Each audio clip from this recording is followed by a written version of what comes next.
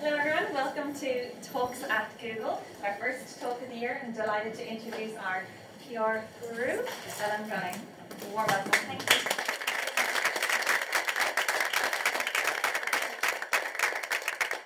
Good morning, how are you? My book, as you can see behind, is called 10 Red Hot Tips to Promote Your Business. Basically, it's geared to people in the small to medium-sized enterprises, and it's really teaching them how to promote their business by using PR tools. So all of the tools in it are PR tools. I thought I might begin by trying to get us to agree on what PR actually is. An awful lot of people think PR is free advertising. You're in Google, you know advertising isn't free, right? Advertising, you buy the space, you put something in it, and the purpose of advertising is to sell a product. So it works or it doesn't work on the basis of how much product did you shift. It's very easy to analyse. Public relations, on the other hand, creates stories. It tells you who people are and what they do and why they're passionate about their business and why you should actually invest in them. I often think public relations people are like doctors. Because they work from a goodie bag, but the goodie bag has loads of tools in them. So if you go to a doctor and you have a cough, the doctor may say to you, "Ma, it's a little bit of a cough, it's no big deal, you need a cough bottle." The doctor may equally look at you and say, "Oh, I don't understand that cough at all. Okay, I need you to get x-rays. Last time I heard somebody with a cough like that, I never saw them a second time." Or the doctor may well look at you and say, "You're a malingerer, there's nothing wrong with you, go back to work, I'm not giving you a certificate." But he dips into a goodie bag of tools and says, "Here's what you need." PR people do exactly the same thing. So we look at a business and we say, okay, if you're trying to communicate with people, which tool do you need to use? So should you be using exhibitions? Should you be using e-zines? Should you be using social media? Should you be using sponsorship? What's the tool that will work best for each different audience? Because you won't reach everybody with the same tool. So this book is about 10 of the tools that I believe are most relevant to people in SMEs. Before I move on to them, I should actually mention the word spin, because every time you hear the word public relations, you hear spin. And PR people have this huge thing about we do not spin. We are not spin doctors, we are in public relations. I was introduced about 3 or 4 years ago as the princess of the dark art of spin. I absolutely adored it. I have dined out on it ever since, because I think that is exactly what we do. Businesses do it, people do it. I wore a suit this morning, I'm serious about being an author. That's my spin. I could have come in a pair of jeans, you would have had an entirely different visual spin. You chose to dress exactly the way you chose this morning because it says something about you, the mood you're in, what you want to project to people in the world today. That's spin, that's a visual spin. We also do it by text. So there are 2 ways you can spin. One is visually, so what you look at says something about, it creates an expectation. But equally, text does the same thing. Let me give you an example. If I said that my best friend is a drug addict, what immediately comes into your head? What does drug addict say? Pills. Takes drugs. Pills, takes drugs, bit down and out, not really the best, probably in a bad place right now. Needs to feed a habit, so God only knows how they actually get enough money to feed the habit. The whole drug addict, just the use of the words drug addict says, I wouldn't have thought she associated with those kinds of people. If on the other hand I said my best friend is a recreational user, you go, whoa, too many parties, too much bad stuff, gotta cut back on that stuff, it'll kill you eventually. It's a whole different spin. You're still talking about somebody who uses drugs. But it's a spin, it's a textual spin. Your head creates a different picture. And that's what PR people do. They say, don't look over there, look over here. That's what spin is about. It's not about telling a lie, it's about diverting your attention just a little bit. So, visual spin. Let me look at 4 of the 10 red hot tips, possibly, that are included in this book. Visual, photo calls. We live in a visual era. Look at the way we watch news. And the way news is presented to us, how it's changed in the last 10 or 15 years. If you looked at news years ago, it was one person sitting to a camera on television saying, here is the news, and you had a clip behind. If you watch news on television now, you've got all of these boxes coming down the side with short little breaking pieces of news, you've got ticker tape running underneath. Nobody actually sits there and waits for the next story. We have no patience, but the visual tells us something. It's like I've seen, this morning there was an avalanche, In Italy, I've seen the avalanche, I know what happened. It's a visual kind of thing. If you can create a really good visual, people will remember it. They associate it with your business. There are two ways to do it. One is by photo call and one is by photo shoot. Photo call is where you actually invite all of the media to attend and you set up the picture for them. Photo shoot is where you create the photograph and you send it to the media. So let me give you an example of both. We did a photo, I must warn you in advance, small little people, vertically challenged, generally called children. I don't have any of them, I find it very difficult to communicate with them, okay? You need to contextualise this story, okay? So I regard them as vertically challenged. Until they're my height and make eye contact and speak in fully formed sentences, they're like, nice to meet you, kid, move on. Okay? So, I'm doing this photo call and it's for the opening of a school. It's a Gael school and I have two children. I have a photographer sitting beside me and he says, okay, what I want to get is that traditional shot. I want to get a little boy, little girl holding hands, walking into school day one. I thought, easy. I told you I have no kids, okay? So I said, right, we need two, there's a little boy there, that little girl there, so yeah, they look actually nice. Sean, do me a favour and hold Maureen's hand, please. No. I'm not doing it. Right. Maureen, hold Sean's hand, please. Okay. And she puts her hand down and he goes, I'm not doing it. Okay, we go through this about 2 or 3 times. I said to the photographer, like, this kid has an attitude problem. He's not going to hold her hand. And he said, no, and we're not going to get the shot. I said, no, we get the shot. I just need to lose the child. Okay? So without even thinking, I turned around. Now I'm in the zone. So I turned around and said, who owns the little boy? And the photographer turns back to me and went, who owns? I'm dead. I'm going to record this on film. Somebody is going to kill you. You do not own a child. And this father came thundering out of the group, right? Like a lunatic. And he goes, I'm Sean's father. And I still haven't really registered what the photographer said. So I said, great, do me a favour, will you? The photographer's trying to get a shot for the Irish Times. The kid won't cooperate. I just wanted to hold her hand. He won't do it. Sorry about that. Kid had his chance. He's gone. I need to put another little boy in place. I don't do tactful either. I should have mentioned that. What was the father's reaction? Any idea? Defensive? You made it good. Told the child to hold hands? He had the child sideways. He was, John, you over! My God, now! Because all the father heard was Irish Times. Like, he didn't hear the child as being uncooperative. He didn't hear who owns the child. He heard Irish Times and my child, and we got the front page of the Irish Times the next day. With the child, the little girl like, and the little boy, but it was a classic shot. If you pinched the child, you couldn't have set it up better. From the You're learning a lot about the way I work, probably more than you needed to know. From the school's point of view, what they wanted was, they were looking for a bit of publicity that said the school has opened, it's a new school, it's in this area. And what they ended up was front page of the Irish Times with the shot that said, this is the new school that opened, and it was outside of Dublin. So the chances of actually getting that kind of publicity were unreal, but it was a great photograph. So if you take a great shot, people will look at it and they remember it. The example that I used in the book was from Butler's Pantry. You all familiar with Butler's Pantry? Butler's Pantry is probably the best way to describe it. It's kind of like a gourmet food outlet. You call in there if you want to buy really good quality, fresh, homemade food on your way home in the evening. They're kind of like, you know the way Marks and Spencer's do those food ads? You know the way you could have completely eaten an entire meal and you're stuffed and thinking, I never want to see food again, and a Marks and Spencer's food ad comes on and you go, oh, that looks lovely. And suddenly you're hungry again. Food, if you're going to promote food, you have to promote food with that yumminess. And Butler's Pantry bring in a professional photographer each time they take photographs. But because photography is so expensive, and it's probably only about half the price that it was 5 or 6 years ago. 5 or 6 years ago, if you brought in, before the crash, if you brought in a photographer to do any photo shoot, you said to the client, you need 1,200 to 1,500.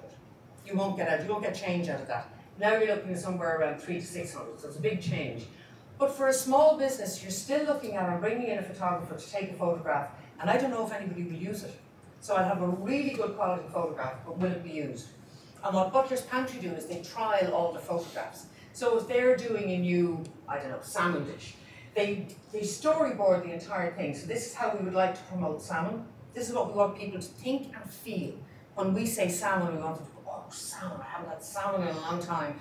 Fresh fish, gorgeous, salmon of knowledge, whatever it is. And then they try to create the photograph. So they spend days seeing what works best. Should I put this here? Should I put that there? How exactly do we mix the people, the groups together? And when they think they have it exactly right, then they get the photographer in. And the photographer literally shoots it.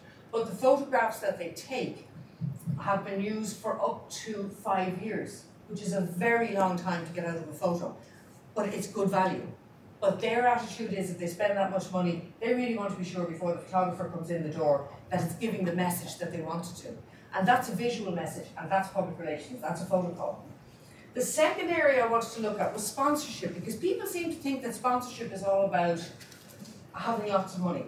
Everybody knows the big sponsorships because they're in your face, they've got huge budgets behind them. Sponsorship can work really, really well for a small to medium-sized enterprise, but it only works really well if, like everything else you do in life, you put time into it and you think it through.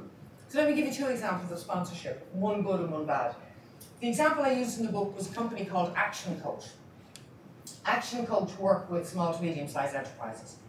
And their job is that they go into companies and they teach them how to be more competitive. So that may be how to take risks in certain markets. So they may say to them, look, you're targeting a market that's far too broad, you're never going to reach everybody, you need to try a little bit tighter. Or it may be that you just don't know what you're doing in terms of money, so we need to actually teach you a little bit more about profit and loss and how to manage money and how to look after cash flow. And basically they work with small businesses trying to get them to the next step. They're based in Ballymun, and they're very passionate about being in Ballymun and what can they do for people in Ballymun. And I'm going to be shocked now, there's a rugby player, I'm hopeless on sports, who's from Ballymun. Does anybody know who I'm talking about? Anyway, oh, he could be a GAA player. Anyway, there's a guy that's a very well-known sports person from Ballymun. And they met him at a talk one day. Literally, they were just sitting listening to him talking, and he was talking about the fact that he'd come from Ballymun, his family were very poor, he'd done very well, he was looking to give something back to the area. And it started them thinking, and they developed a board game. And the board game teaches you how to deal with profit and loss, how to look after cash flow, how to take risks, how to analyse risks. And they decided what they would do is they would work with local schools. And they would go into local schools and create a competition, but teach children how to build up these skills. And the objective was twofold. One was that they might actually find that they've an interest in commerce, or becoming entrepreneurs, or running their own businesses. But the second was that if they never did, they'd have developed skills which were useful for the rest of their lives. And that's a really good example of sponsorship. Another example, sort of by comparison, you're in what we all call Google Land now, but I used to live around the corner on Ringsend Road. So I don't know whether you should be welcoming me to Google Land or I should be thanking you for inviting me back home again. But I lived on Ringsend Road and I was very involved in the community in Ringsend because I lived there all my life. I got married, moved away, came back to live there when I was married, and only moved out about 15 years ago. And I love being involved in community because I think it's who we are. We don't have enough community involvement, whether it's community of interest or physical community in which we live. We had a Glamorous Granny competition quite a few years ago. And the Glamorous Granny competition was sponsored by the local beauticians, which I thought was a really nice fix. It was clever. The Glamorous Grannies all came in and they ranged in age at that time, I'm going back probably 20 years, from like 55 to 75. Now they would range in age from 35 to 75. But they ranged in age from about 55 to 75. So most of the ladies came in and they had that lovely grey buffed hair that looked like they'd just taken the curlers out. You know that look that people have? And they came up and they talked about like their 3 children and their 2 grandchildren and how old they were and what their names were. Very nice, very pleasant evening. All of the husbands, by the way, who were alive, only came in for her bit, and came in and stood at the end of the hall, watched her, went, that's grand, and went back off out for a pint again. And wouldn't stay for the rest of the night. But they did their bit, they did it really well. And the beauticians was giving the prize for whatever it was, 200 euros worth of goods in the beauticians.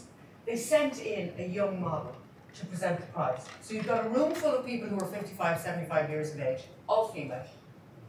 And they sent in this absolutely drop-dead, gorgeous looking girl. She was tall, she was stick insect thin, she was on heels this height, like she was teetering on Jimmy Choos. She walked the way models do, they kind of walk like cats on high heels. She strutted her stuff all the way up to the stage. She looked amazing. She came up and she presented all of the prizes, and what everybody did in the audience, as she walked past, would say, oh my God, look at the height of those heels. Can you remember ever wearing heels that high? Oh yeah, but it was before I had my first child. Never worn heels that high since. Look at her little waist. She's a size 8. I'd say she's a size 10. I was never a size 10. The smallest I ever was a 12. And actually what they did was, they reminded people of what it was like to be young or single or before they had children. They brought them back to their 20s. They did not target them as 55 to 75-year-olds.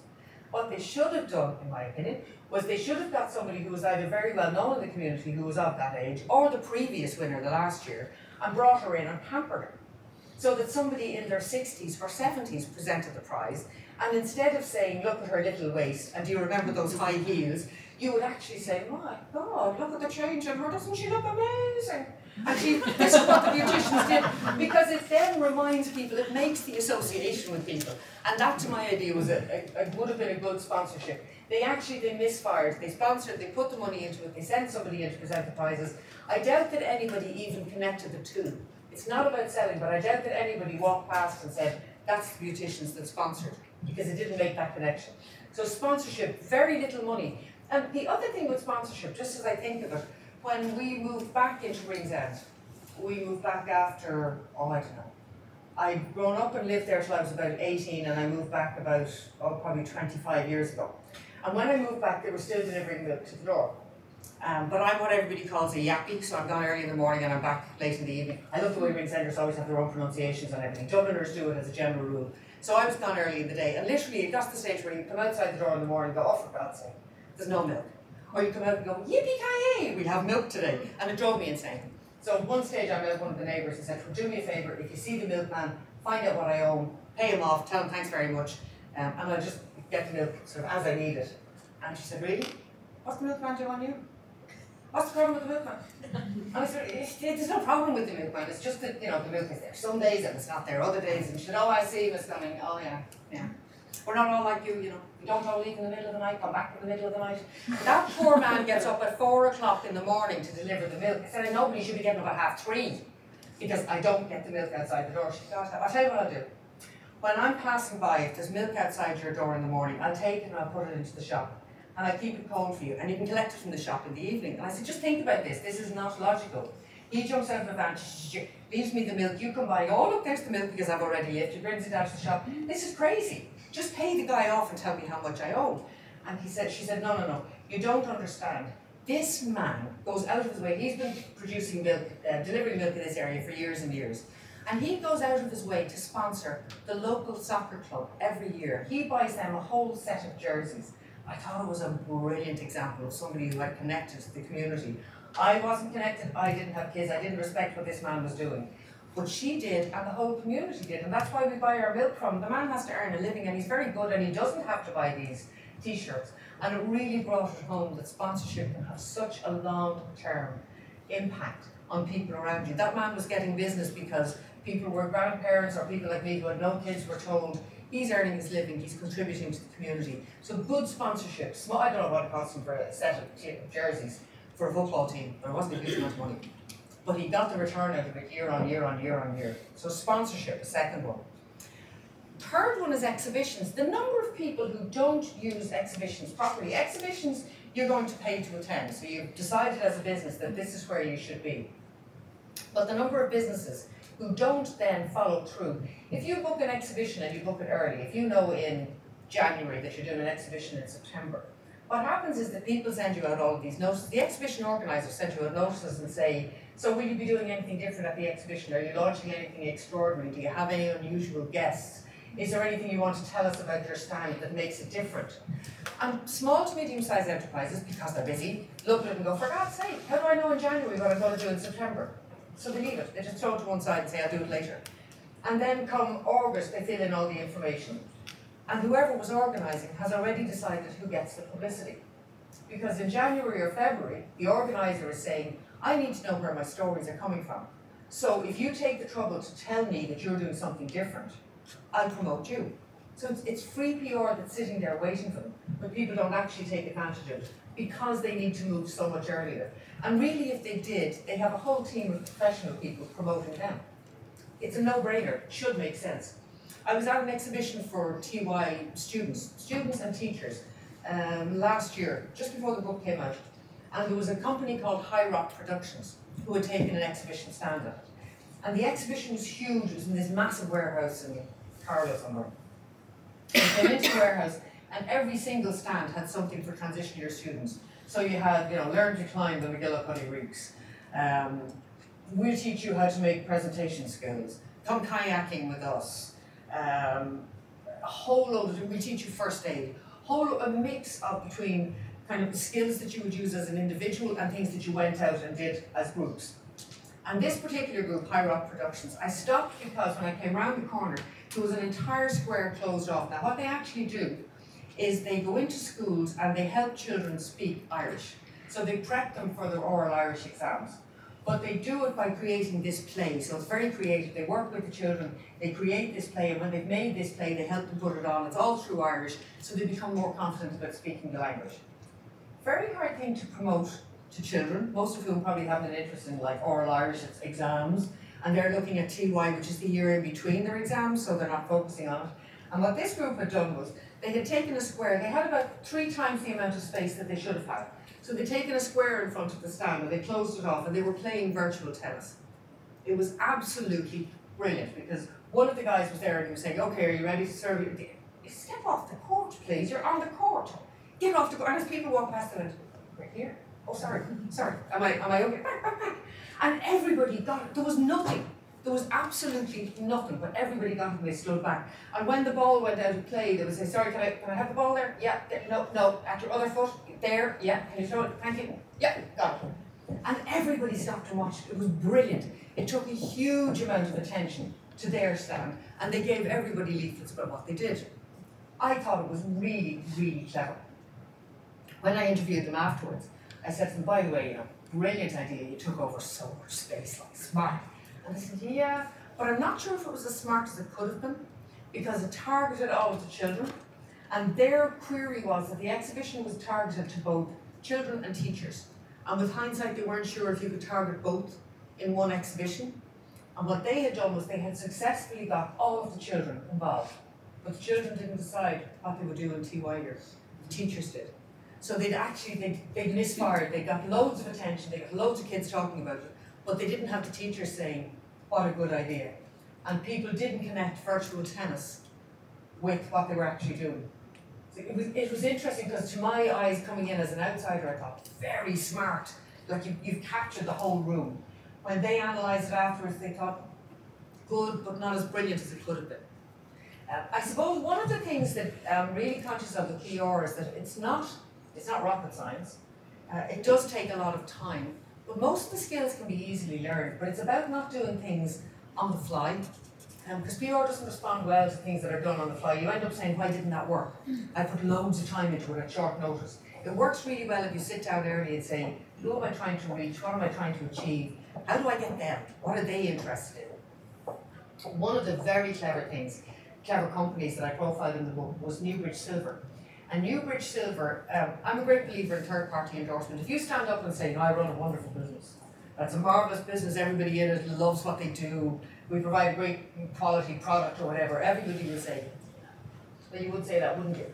Which is fair enough, because you're not going to say I run a rubbish business. Well, who was the guy who did that? His jewellery business went bust. There was a man who famously said he just produces junk jewellery, and people buy it, and the entire business went bust. Very shortly afterwards, because everybody said, well, I buy that junk jewellery and he thinks it's junk. Why do I waste my time buying it? But as a general rule, you're looking at third-party endorsement is where somebody says of you, it's good. Or where you create an association. And Newbridge are very clever at creating the association. They came up with this idea of style ambassadors. So instead of it just being jewellery, they started using people like Amy Huberman and Naomi Campbell and Roland O'Gara, and saying, okay, these are people who you can associate with our jewellery. Interestingly enough, they used Linda Gray. You know the lady from Dallas? That's interesting. How many people actually know Linda Gray from Dallas? Very few. Excellent, thank you. It makes my point because she was interviewed on the Late Late years ago when they started using her, and she was wearing big, chunky Newbridge jewellery. Now she's a fabulous looking woman. She was in her 70s at the time. You would have given her like 52 at the most. She looked amazing. And she was wearing this chunky jewellery, and you looked and thought, She actually isn't the type of person who wears chunky jewellery. If she had been doing Newbridge cutlery, dining at home, here's how the posh dine, it probably would have sat much more easily, but doing chunky jewellery at her age, even though she was glamorous, didn't seem to work. But it did work very well with the likes of Amy Huberman and Naomi Campbell. And what they do is they associate the people with the product. So if they're stylish and they wear our product, you should do the same. Very interestingly, when I spoke to the lady who coordinates their brand ambassadors, I said to her that it must be very difficult because I innocently assumed that if you were Amy Huberman and you were wearing Newbridge, that as Newbridge you would say, and by the way, Sweet Pea, I do not want you wearing anybody else's jewellery because we're paying you shed loads of money, so I expect to see you in Newbridge only. And she said, oh God, no. Because nobody who follows Amy Huberman would believe that.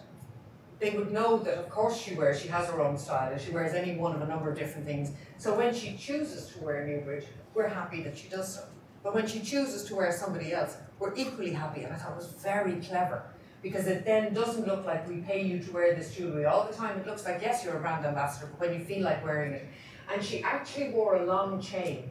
When she announced that she was expecting her second child, she wore a long Newbridge chain, and she tweeted, because she's a mad tweeter, and she tweeted something about the coat, I can't remember, bumped by Bod, chain by Newbridge. And they sold out. They had no idea she was going to do it. They knew when she was doing the photo shoot apparently that she was pregnant, but she didn't want to say anything about it. And when she eventually tweeted it, it was just like, it's her call, it's her baby. So she tweeted it, they weren't expecting it. They sold out of the chain, they went to a second production, and they sold out the second production as well. The number of people who just wanted to buy that chain. So the association from their point of view worked really well. They associated with people that people want to look like or people want to emulate. And they followed that through with the Museum of Style Icons. So they actually have all of these clothes, which are actually, if you've been down to see them, the clothes are like moth-eaten, and it's incredible how old the clothes are, but they were Audrey Hepburn's, or they were, who was the lady who ended up as Princess Grace of Monaco, Grace Kelly. So you end up looking at these clothes thinking, wow, that's what people actually wore. Did anybody go down for the Michael Jackson exhibition, by the way? They had Michael Jackson's clothes, and you know that famous glove, the sparkly glove? I just decided I had to go down. You never saw anything like the trousers. I actually said to somebody, are they real? The trousers were about this wide. My God, he was tiny. He was like size 8 would have been giant. He was absolutely tiny. But they actually made that association, and it's clever. It's an association with style, with glamour. You call in, you buy some of the product, you've made the link. Very, very smart. And they also work with Audrey Hepburn's and Grace Kelly's foundation, so that they approve whatever it is they design that they use. This would have been the kind of thing that Grace Kelly would have used, so it carries her name with it. Very, very smart. Much simpler third-party endorsement, if you like. When I was talking about the book to Bobby Kerr on News Talk, he had said to me, okay, what I'll do is, I'll choose the examples that we use, and I said, sure, I don't mind. Ask me about anything that's in the book, I'm happy to talk about it. So he actually talked about Jackie Marsh, and then he talked about Jack Murray's company. And we literally, I mean, it's a, 10 or 12 minute interview. So we went through the interview and we chatted, and I said, oh, this guy's crazy. I mean, you go into his office, the walls are papered with paper. And every piece of paper has this tweet, how many retweets, what was the reach, is it worth doing, did it work, should we do it again? He data mines within an inch of his life, and it just seems so strange that it's all on paper around the walls, but I presume it's because it surrounds him and it reminds him, this is what we are, this is what we do. Did the interview, happy out, promotion for the book, my job was done.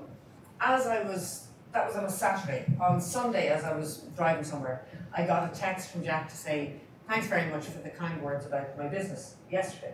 I knew his father was ill. He said, unfortunately, my father has died. And somebody heard the interview on their way to the funeral. And very kind of you to say such nice things. And I thought, that's very decent of him to actually text and let me know. So I said, sorry to hear about your dad. And thanks for the comments. And then on following Friday, I came into the office and there's this huge box of cupcakes. So I said, oh, lads, who's sending us cupcakes? And he said, us. It specifically says Ellen Gunning. Oh, it's all about me. Who's sending me cupcakes? And inside was a note. There was a dozen cupcakes and a note from the same Jack saying, Ellen, thank you very much for all of the comments on News Talk. You wouldn't believe how much business we got on the back of it. Best regards, Jack. I wasn't promoting his business. I wasn't flogging his business. I wasn't advertising it. I was just saying he's really good at what he does. And that's a third-party endorsement. That's somebody else saying it with no axe to grind, And that is very, very powerful. And that's something actually that you and Google can do very easily. You work with SMEs, you've already gone through who they are, you've cross-checked them, you think they have something of value that you can invest your time or your money or your energy into. Is there a way that you can actually say to people, do you know what, there is a way that you can say brand Google works with you, so that they can take that to other people and say, it's not just me saying I know what I'm at, Google believes I know what I'm at. So just to leave you with that thought, there are 6 other hot tips in the book. I'm happy to go through all of them if you wish, but I might actually give you a chance to, because you're sitting quietly nodding, and I'm much more comfortable when people are interrupting the hell out of me. So I might let you ask a few questions and see what happens. Thanks, Karoline. Thanks a million, Ellen. That was fantastic. Yes.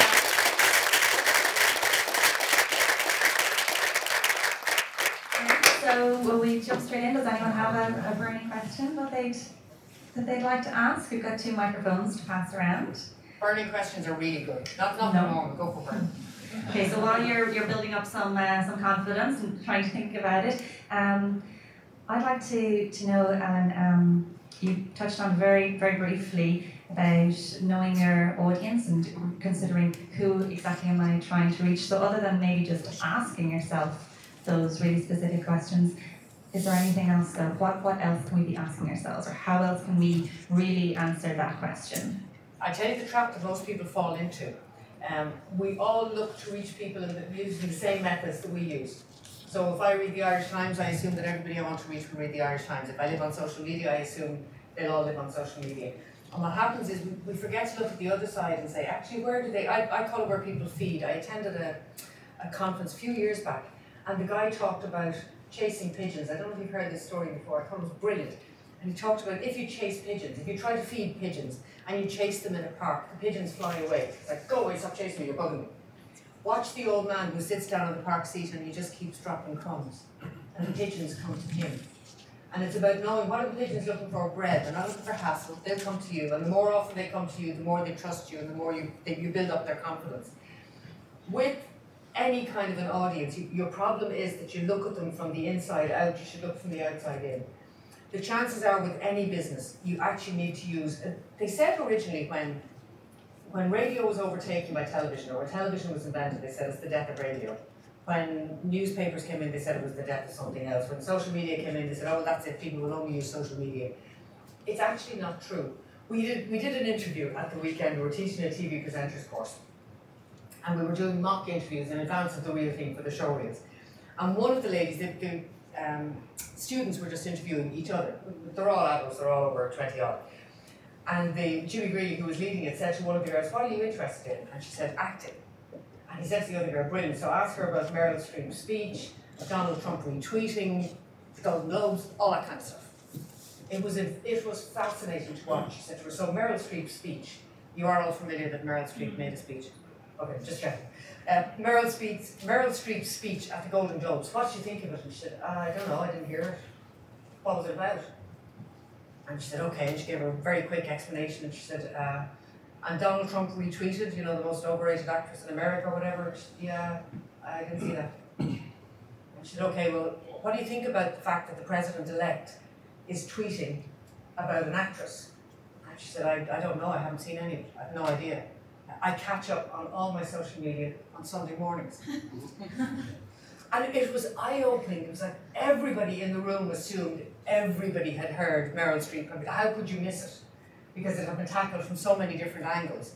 And in her world, Sunday morning was when she caught up on everything. So it's looking at your audience from that point of view and saying, if they're Sunday newspaper readers, then that's where you need to get them.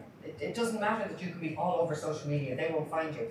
If they're social media people, then where? What bloggers do they actually read? Who influences them? Who do they think is rubbish? Who do they think is brilliant? If it's radio, which radio stations do they listen to? So are they News Talk listeners or RTE1 listeners? It's a different listener. You tune to the dial and you stay more or less on the dial if you're of a certain age group. And then if you're of a certain age group as well, do you actually go hunting for information or does it come into you by email? So it's breaking down your audience and probably choosing a different tool for each subsection. That's a very long answer to a very short question. That's a great answer. Thank you very much. We've got a question here, somewhere. I was thinking, first of all, thanks for the talk. I was thinking in terms of sponsorships. So I think most of us here are expats, so not from Ireland. So we're not that deep into the community, as you kind of mentioned some of the examples that you had. What would be some of the easy ways to kind of get into, getting a sponsorship or getting in touch with people? What would be some of the first couple of steps to getting sponsorships? To actually find something that's sponsoring, I would go the other way around it. If you're not from Ireland, I would choose something that was unique to you. So it might be Brazilian movies or something.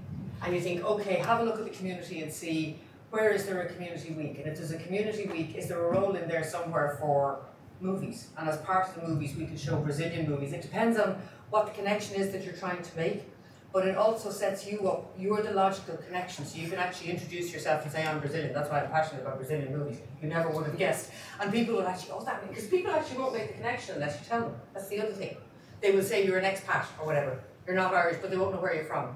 And so I would look for something that is close to your heart, that you're an expert in, that you can offer to sponsor, but it's more work. It means that you need to set it up, create it, and run it. But if you do, people will come. When I did the first Active Age Week, everybody told me that I was wasting my time. If I was looking at creating things for senior citizens, what they were interested in was bingo. So if I did bingo, honest to God, so if I did bingo 7 nights a week, they'd be happy out. And I said, look at this face. Does this look like a face that ever played bingo or has any desire to create bingo nights? Not happening. But what I will do is I'll do 1 night of bingo. But I will do everything else around it. And if nobody comes to anything, there's my butt. You can kick it and say, I told you, you dirty looking idiot, you were wrong. And we did historical nights, we did boat trips, we did mystery trips out into the country, we did afternoons where people just came in and somebody played piano and they all sang. We were blocked out every single, standing room only, at every single function. And they all turned up for bingo as well.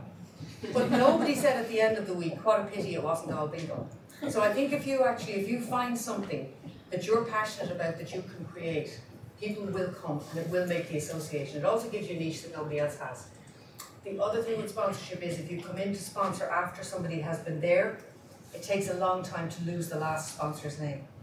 So the general rule is that you should sponsor, if you're doing a sponsorship deal, it should be for 3 years, and you should add an extra 2. So you have a facility that nobody else can step in for the next 2, you get first dibs at it.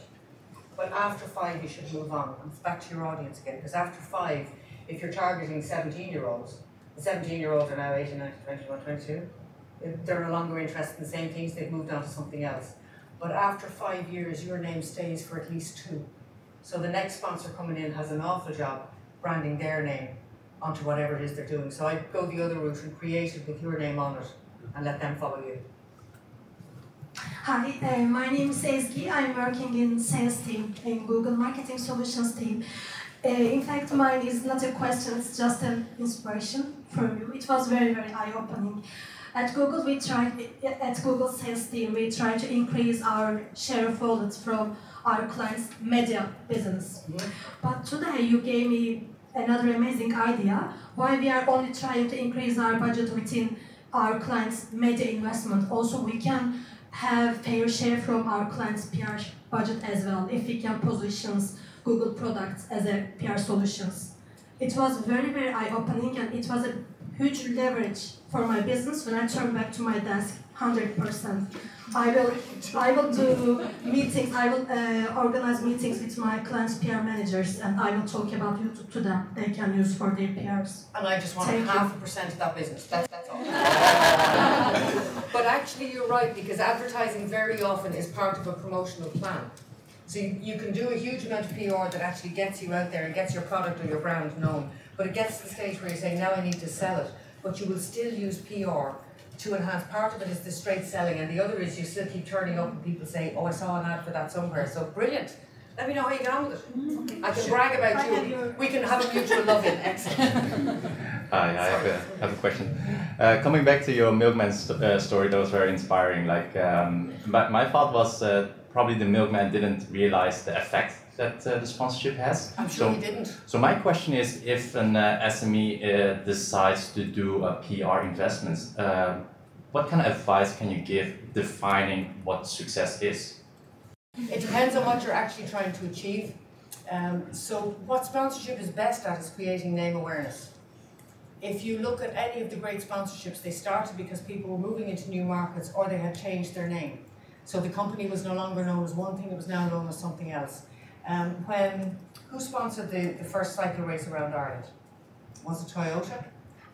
And they sponsored it because it's a car company. It doesn't make sense that a car company would sponsor a cycle race. It was at the time when Stephen Roach and all of those guys were winning medals. But it was because the Toyota used to be called, was it Toyota used to be called Datsun? And people didn't know the brand. So the whole idea was, if you create an awareness of the brand, people say, I've heard of you, what's the story? It opens the door a bit. So what sponsorship is best at is creating brand awareness. So if you're an SME and you're trying to make people conscious of the fact that you're around, sponsorship is very good at it. But you need to do your before and after. Most people will tell you, if you ask people in Google, how many people have heard of Google? Well, Google's probably a bad example. You go, oh my God, the whole world. You know, is there anybody left in the world? There are a couple of people on Mars, I believe, who haven't heard of us yet, but you know, everybody has heard of us. Every SME does the same thing. They say, well, we're very well known. And it is true within their own circle. So if it's within a public relations circle or within an IT circle, they probably are very well known, but they're not very well known to a wider world. So if you're sponsoring within the community because you just want the community to know who you are, what you do, you're on their doorstep, and they should really be thinking of you in terms of maybe future employment or just saying to people they're good guys and they're up there and they're doing great work, then it will work very well for that. But you need research in advance and research afterwards. It doesn't have to be hugely scientific. You can, so long as you structure the questions, you probably know this, but so long as you structure the questions so that they're open enough and people don't know what the answer is. Because if you ask people, do you think Google is wonderful? They'll say, yes, I do. If you think Google is awful, they'll say, probably. If you say, what do you think of Google? You'll get an honest answer because you haven't told them what it is you expect. You can do it by, if it's a community thing, you can send people out into the community saying, have you ever heard of this organisation? Any idea of what they do? Who's in the building down in the corner there? And you find out a lot, but what you do is you go back and you do the same research afterwards. And don't expect that everybody will suddenly say, oh my God, we've all heard about you. But if you get like a 5% increase, that's good, you're moving in the right direction. And again, it's targeted to your audience, so the people you stop to ask questions of. We sent a group out, I'm sorry, it's a very long-winded answer, but we sent a group out at one stage. We were training journalists and I sent them out to do interviews with people. And I said, now be sure you don't get all the same people, so don't stop people who look like you. Stop people across a mix of age groups, stop men and women, do everything from like 17 to 77 or something. And try and subtly make some kind of note about middle-aged, senior person, younger person. So that when you come back you can say, I interviewed, because it was for radio, so I interviewed 10 people, 4 of them would have been under 25 and the others were over 55. And the guys actually went out, they were Italian. Any Italians in the room? They have a whole other way of doing things. So he went out and he said, hello, I'm a John Rocco. So please you tell me, how old are you? And they said, I'm 36 and a half, I'm 42. I couldn't believe it. If an Irish person did it, they'd be picking you up off the ground. But it's the audience you're trying to reach, so if you target the age group as well carefully, but that also means watching who you send out to do it. Send out a young person to target older people, they won't do it as well. Send out an older person, it's the same age group stopping you, you get more honest answers. I was wondering, before you wrote your book, did you know what audience you were targeting, or did that come along when you were writing? How did you decide your audience that you target? What happened was, this is my second book about public relations. The first book that I wrote is called Public Relations, A Practical Approach, and it's studied by everybody in Ireland who studies PR. So, irrespective of what college it's an academic text. It's a doorstop, it's about 600 pages or something. I actually thought that I would be revising that book, but not doing anything else for PR, and I had met with Mercier Press who published the book, and I actually met with them about a client's book. And they had said, I'd sent them the pitch, and they came back and said, actually we wouldn't be interested, you know, we'll meet you and we wouldn't be interested in publishing the book for the clients. And I said, well, that's fine, I really appreciate you having a look at it. Where else should we go with the book? Who else should publish it? And at the end of the conversation she said, but you never thought of writing another book on public relations yourself, did you? And I said, well, to answer your question, no, because I've kind of covered everybody who studies the subject. And she said, well, what about SMEs?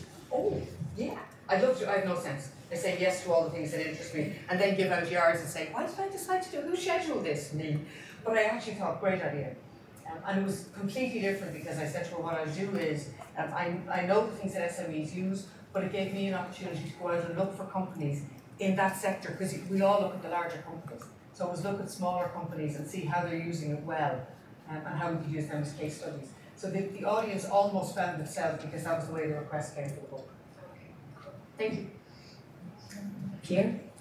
Well, I was thinking about the sponsorship and the fact that it's very good for the brand awareness, that it's needed in a very initial phase of the business. What happens when you do something bad with this PR tool? So you basically compromise your reputation in a very initial phase. So do you have an example of good example of how some business could have recovered from a bad usage of sponsorship? It's very interesting that you hit on reputation. Reputation takes a lifetime to build and about 30 seconds to lose. What was it Warren Buffett said? If you think that everything you do will be publicly known, you'll be very careful about what you do. And that's about reputation, because you lose reputation very easily. People do very stupid things with reputation. Probably one of the best examples was I can't think of the name of the company, was it Trammell? The company who had, do you remember when there was, now going back 25 years or more, the company where the guy was actually injecting Tylenol into tablets in the States? It was into Tylenol tablets. I just remember the brand name. He was injecting cyanide into Tylenol tablets. Anyway, it made people very nervous about actually using the product, and they had a great reputation, they were very well known. And what they did was, and most people in PR thought they were crazy at the time, what they did was they withdrew all of the product from the shelves. And they put messages out everywhere saying, do not use our product. If you have it at home, bring it back, we'll give you a full refund. For God's sake, don't take any tablets. We don't know what's going on. We don't want anybody to die because they've taken, I think 2 people in New York have died. And we don't know what's happened. Everybody said, you know, great move from a PR point of view. Obviously they care about the customers. They're going to have nothing left to come back to because they've left this gap and their competitors will take it over. And when they came back with that foil seal. And they said, so now we've made it extra safe. So now you will know if anybody has tampered with these tablets. You check. The seal shouldn't be broken, the foil should be intact. It was very clever and they recovered market share very quickly because people actually said they care about it. An example of ones who got it very wrong was Shell in the States. When they did all that damage and they sent over, and where they got it wrong was from minute 1. They sent over an English chief executive, an English PR person, or a UK PR person, and a UK lawyer. So you're in the States where everybody talks like this, okay, so like what do they do? Okay, they have to mess the whole thing up. And you get, hello, I'm the chief executive, and I'm over here in America, and I'm going to sort it out. Hello, I'm the PR person, I'm over here with them. Just common sense says, respect the country that you're in. Now that's down to reputation. If you actually respect your customers in that country, you get somebody with local eyes and ears on the ground. You get somebody who's American who says, this is how it works. This is just language. This is how people will interpret what you're saying. And their reputation suffered massively. I'm not sure that it has recovered yet. And you find an awful lot of companies when their reputation is severely damaged, they actually completely rename the company. Because the research says you won't recover. People will always associate you with the disaster. So they have no option. But it's a good example of if you don't get it right, how much damage you can do. That's the other side. It's fantastic. Thank you so much, Ellen. That was amazing. Some fantastic stories. And I know there are a few more questions that we don't have time to get around to, but you have different ways that we can contact you that you've already shared with me. So I can share them out with everyone else. So thank you again for being our first speaker of the year.